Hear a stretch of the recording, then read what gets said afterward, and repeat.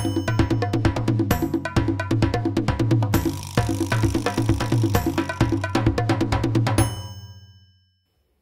there, thank you for tuning in today. I'm going to be doing a short biography of an African icon and freedom fighter, Desmond Tutu. Last year, on December 26, 2021, Desmond Tutu, the former Archbishop of Cape Town, passed away. He was 90 years old. Tutu gained global popularity as a freedom fighter and anti-apartheid campaigner. According to the Globe and Mail, the name Rainbow Nation, by which South Africa is also known, was first coined by Desmond Tutu. Archbishop Desmond Tutu was awarded the Nobel Peace Prize in 1984 for promoting non-violence in the fight against apartheid. Tutu worked hard to bring global attention to the apartheid system in his native South Africa, which, alongside the world, was thrown into mourning upon his passing. According to South African President Cyril Ramaphosa, Desmond Tutu gave meaning to the biblical insights that faith without works is dead. But who was Desmond Tutu? Let's find out together. Desmond Tutu was born on October 7, 1931 in Klerksdorp, the largest city in South Africa's Northwest Province. He was the second child of his parents. His father, Zachariah Tutu, was the headmaster of the local Methodist primary school. According to Salem Press Encyclopedia, his parents had to pay for him to attend a missionary school. This same school was free for white children. At age 12, his family moved to Johannesburg. There, for 2 years, he was bedridden with tuberculosis and spent much of that time reading. He became close to a white Anglican clergyman, Trevor Huddleston, who visited him each week with books at his sickbed. Huddleston's influence on Tutu was significant. Tutu was an excellent student and graduated from high school in 1950. In 1953, he obtained a teacher's certificate and started teaching at high school level. The next year, Tutu obtained a bachelor's degree from the University of South Africa, and in 1956, he married Leah Shengzane, also a teacher. The lifelong partners would have 4 children together. In 1958, the Tutus resigned their teaching positions in protest of the Bantu Education Act, which the apartheid regime in South Africa had introduced 5 years earlier to enforce segregation in education.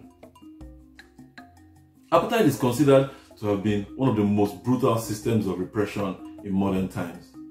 Tutu was born in a race-based, unequal country, but apartheid was a different game altogether. Apartheid, which translates to apartness in Afrikaans, a local South African language derived from Dutch, was designed to enforce separation of black and white people in practically all spheres of life. From education and healthcare to transportation and access to public amenities like beaches, whites were separated from blacks, who were offered inferior services and subjected to intolerable human rights abuse. Resistance to apartheid was led by icons like Nelson Mandela and the African National Congress, ANC. Mandela was spent 27 years in prison for defying the South African government and its apartheid policies. To the extent that Mandela was acknowledged as the political head of the fight against apartheid, Desmond Tutu can be considered to have been its spiritual head. When Tutu resigned his teaching position in 1958, he decided to become a man of the cloth. In 1960, he was ordained as a priest of the Anglican Church and assigned to the Black Township of Thokoza. Tutu obtained a scholarship to study theology at King's College London in 1962. There, for the first time, he would experience a mixed society without segregation. It is likely that this impressed him deeply. In 1966, Desmond Tutu graduated from King's College with a master's in theology. Over the next decade, he would grow in the church and take up progressive appointments between England and South Africa. In 1975, Tutu was working in London when he was appointed Dean of Johannesburg, the first black person to be so appointed. He acknowledged being apprehensive and described the job as a daunting task. One report claims that many whites were angered by his appointment and left the church. The 1970s were probably when Tutu started to get noticed globally as an anti-apartheid campaigner. In 1976, after police opened fire on school children in Soweto and killed hundreds of them, Tutu wrote an open letter to Prime Minister John Vorster appealing for a repeal of the apartheid laws. He warned that failure to do so could be disastrous for the country. Shortly after, he was consecrated as the Bishop of Lesotho, and in 1978, he was appointed Secretary General of the South African Council of Churches, the largest non-denominational body of Christians in Southern Africa. In this role, at the head of 12 million South African Christians, Tutu would constantly challenge the state on apartheid and its evils. The Guardian of London described him as a voice of the voiceless. Despite its devastation of black lives, Tutu always insisted on ending apartheid peacefully and reconciliation between the oppressors and the oppressed. Whereas Tutu advocated for a non-violent change to the system of apartheid, he never hesitated to point out that the first perpetrator of violence was the apartheid state itself. When in June 1980, crowds started rioting in Johannesburg to commemorate the 1976 Soweto uprising, again, police opened fire, injuring 35 people. Tutu warned the state that maintaining the same path would inevitably lead to a bloodbath.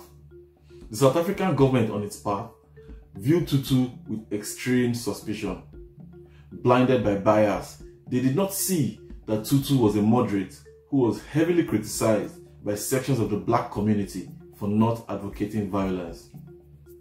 One Catholic priest even accused Tutu of not knowing how to hate. In 1980, Tutu led a delegation of clergymen that met Prime Minister Botha to discuss how to improve relations between black and white South Africans. Neither side could reach an agreement, as Tutu's group insisted on an end to apartheid, while Botha considered black acts of resistance to be terrorism. Tutu advocated for the West to sanction South Africa. This angered the government, and on 2 occasions in the 1980s, his passport was seized to stop him from campaigning abroad for sanctions. Tutu was globally recognized by different organizations for his peaceful approach to fighting apartheid. This included the $100,000 Athena Prize from the Onassis Foundation in 1981 and the Nobel Peace Prize in 1984. Throughout the 1980s, Desmond Tutu campaigned across the world for support against apartheid. He met many world leaders and called for an international boycott of trade with South Africa. However, the British government, led by Margaret Thatcher, rejected these ideas and continued to support the apartheid regime. While touring America in 1985 to raise funds and support for the anti-apartheid struggle, Tutu was delighted to see public demonstrations calling for divestment by American businesses with investments in South Africa. This contrasted with the policy of constructive engagement urged by the Reagan administration. Tutu noted that such engagement was insufficient, as South Africa's black people would continue to suffer repression in the meantime. In 1985, Tutu was appointed as the Bishop of Johannesburg, and he would hold this position until 1986, when he was elected as the Archbishop of Cape Town. He was the first black person to hold both of these positions. One thing Desmond Tutu was convinced about was that apartheid was bound to end, and he was never shy about saying so publicly. Indeed, by the 1980s, some of the repressive apartheid laws had been lifted, such as the ban on mixed marriages. For Tutu, such actions were welcome, but were no more than a token, considering that injustices such as segregation continued in education, considering that black South Africans could still not vote and were arrested in their tens of thousands for not carrying passes. In February 1990, the efforts of Desmond Tutu and other anti-apartheid fighters resulted in Nelson Mandela's release from prison. Apartheid would finally be abolished in 1993, and in 1994, Mandela would be elected president by a black majority. In 1995, Desmond Tutu was appointed as chairman of the Truth and Reconciliation Commission in South Africa, with the objective of reconciling black and white South Africans. Desmond Tutu retired as the Anglican Bishop of Southern Africa in 1996, but he remained a champion of fairness. As chairman of South Africa's Truth and Reconciliation Commission, he threatened to resign when the African National Congress declared amnesty for its members who had committed atrocities while campaigning against apartheid. In Martin Meredith's account, Tutu observed that a gross violation is a gross violation, regardless of who commits it and why. The Truth and Reconciliation Commission's report in 1998 indicted several apartheid governments for repression and criminal misconduct, but also condemned the African National Congress for gross violation of human rights. The Truth and Reconciliation Commission's report was hotly contested. Former President Frederick de Klerk and then Vice President Thabo Mbeki each tried to block its release through the courts or to amend its contents, but both attempts were unsuccessful, and Nelson Mandela backed the Truth and Reconciliation Commission and supported the publication of its report. The report showed, for example, that apartheid governments had used death squads to target the system's opponents. However, it also showed that black groups like the African National Congress had encouraged violent acts like necklacing, which is the act of placing gasoline-filled tires around the necks of suspected apartheid collaborators and setting them ablaze. Emeritus observes that whereas white South Africans did not show much interest in the Truth and Reconciliation Commission's proceedings, black South Africans were more than enthusiastic. Still, both communities did not feel reconciled by its work. For Tutu though, it was impossible to reconcile without truth, no matter how uncomfortable. Desmond Tutu was not only a leading light in the fight against apartheid, or simply the head of South Africa's Truth and Reconciliation Commission. No, he was a global leader and proponent for human rights worldwide. Alongside Nelson Mandela and Graca Machel, in 2007, Tutu co-founded a group called the Elders, a global group of elder statespersons committed to solving global challenges. The group included people like former American President Jimmy Carter and former United Nations Secretary General Kofi Annan. Tutu was the founding chair of the group and led it for 7 years. He was vocal on political, economic and social issues like corruption, poverty, women's rights and disease. He promoted reconciliation in Rwanda following the genocide. He was also an advocate for LGBT rights.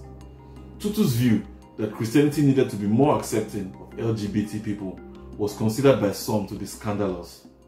He also attracted criticism for comparing Israeli policies on Palestinians to apartheid. Combined with his opposition to Zionism, some accused him of anti-Semitism. Desmond Tutu was the recipient of many awards and honorary degrees. The University of Toronto awarded him an honorary Doctor of Laws degree in February 2000. He was awarded the Gandhi Peace Prize by India's President Abdul Kalam in 2007 and the Presidential Medal of Freedom by US President Barack Obama in 2009.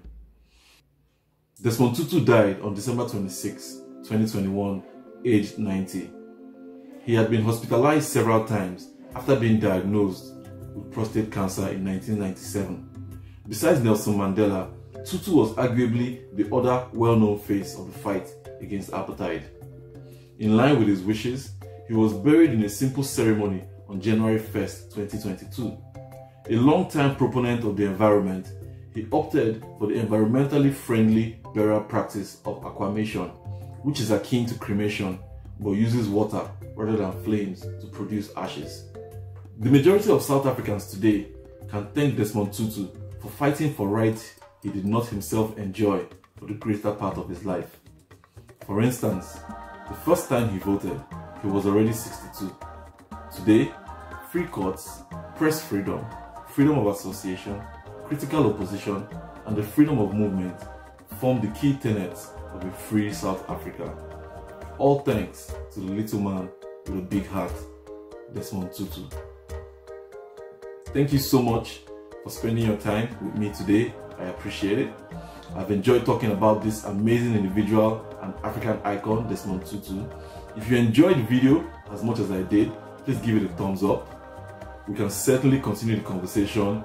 Just leave a comment and I will respond. If you'd like to learn more about Desmond Tutu, his life work and philosophies, there are several self-written and third-party biographies out there. If you need help finding such books, let me know in the comment sections and I'm happy to help you out. Finally, please follow my channel by clicking the subscribe button, and if you want to get instant notifications for new content, click the bell. Alright, go ahead, do that now. Click subscribe and click the bell. Subscribe and the bell. Thank you for watching and see you soon.